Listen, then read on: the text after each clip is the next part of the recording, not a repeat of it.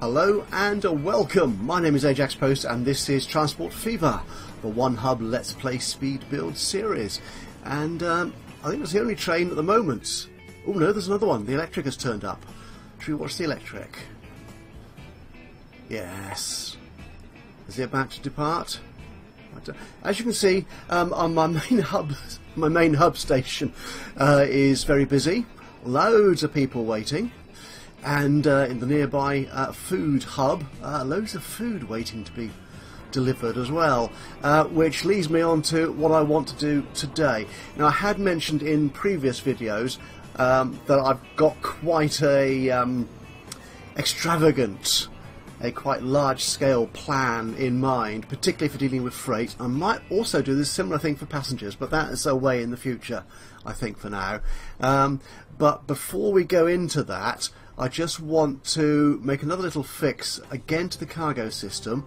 We'll do that in the speed build section of the video, but in the meantime I just want to do a quick couple of changes to the passenger trains, because I've let them run on for several years now and they're all getting a little bit too busy. Right, I'm just going to pause here for a second while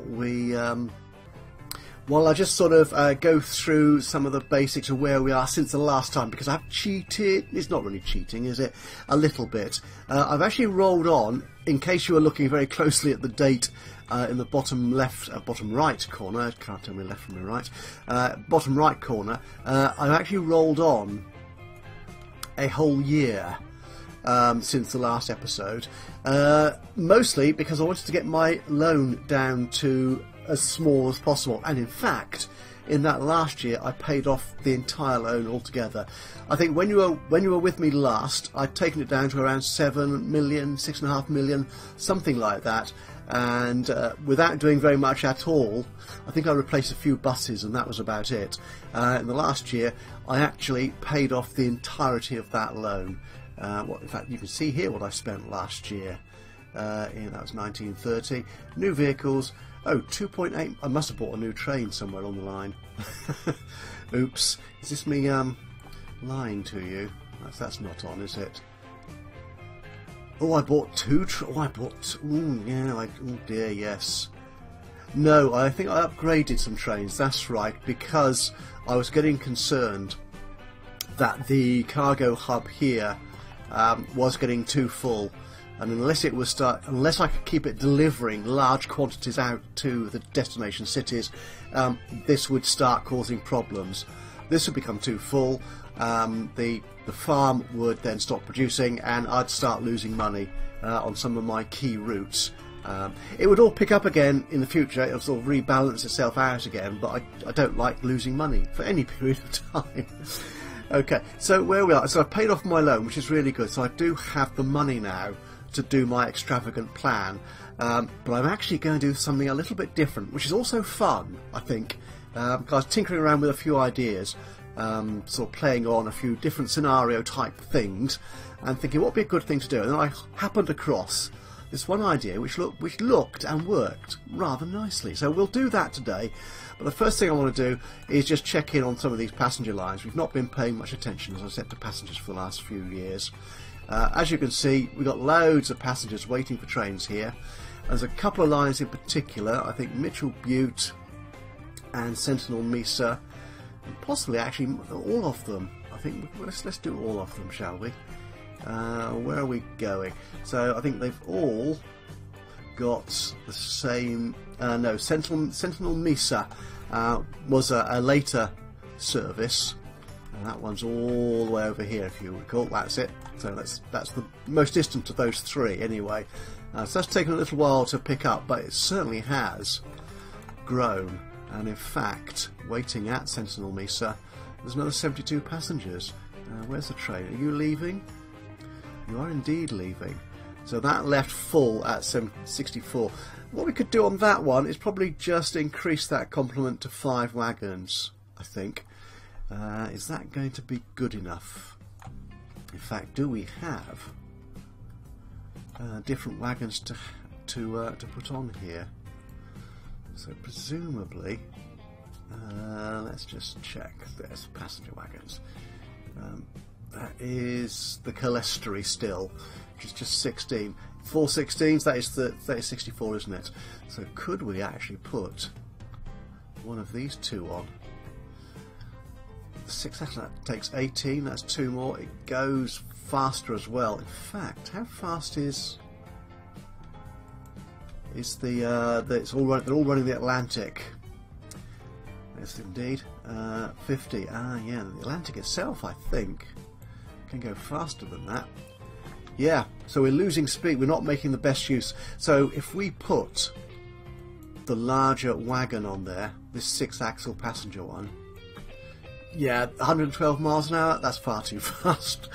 No, if we put this wagon on, it's closer to the maximum speed of the locomotive, although it's heavier, so the loco won't actually reach that speed necessarily until quite some way into its journey. Because the maximum theoretical speed is that much higher, that will mean the ticket price goes up considerably, from 50 miles an hour to 62 miles an hour, which is the maximum speed of the loco. It's a theoretical maximum speed that creates the ticket price, which is what the passengers pay, not the actual speed or average speed or anything like that the locomotive, or the train rather, actually achieved on the route. So yeah, I think that's what we'll do. We will replace this. In fact, we'll do it on all of them. So we will stick. So that was. So this is 18. That's 36. That's a bit more than that, and that's more than that again. So that actually 4 on that. What's 4 8s? Is it 32? 40, 72. Yeah, that'll do. That'll do, I think, on that run, I think.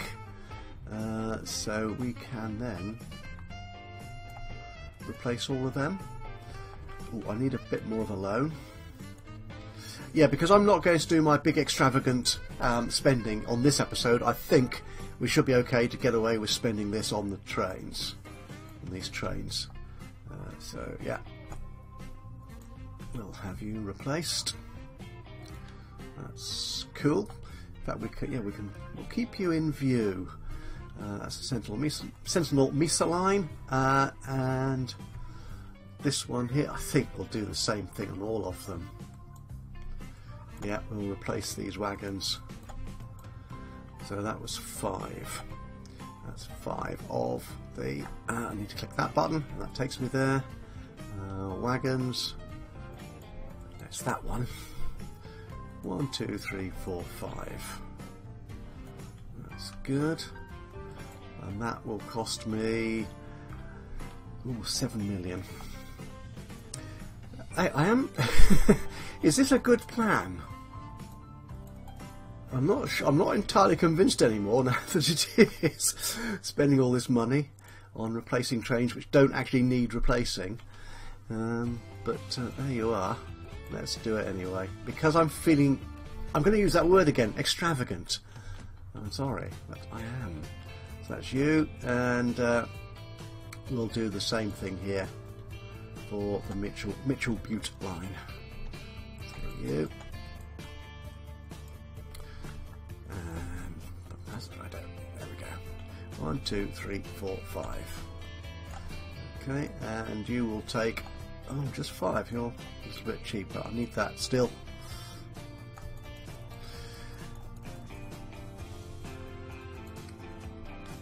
Okay. So you're all being replaced.